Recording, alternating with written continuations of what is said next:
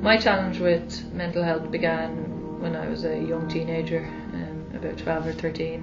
Low confidence and low self-esteem, and had a really negative body image of myself.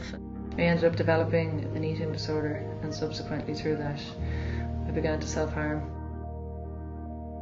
It all kind of came to a head when I was admitted to a mental hospital where I was treated for my bulimia. I wasn't cured when I came out of it, if there is such a thing, but I did develop a lot of techniques and strategies in there about how to cope.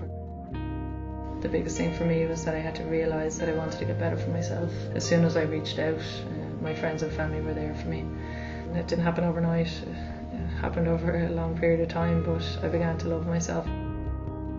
Sometimes when my head gets a bit stuffy, I'm just a bit confused and it's a bit all too much, I'd take the dogs out for a walk, and it just allows me to kind of clarify and really figure out how I'm feeling and why I'm feeling that way.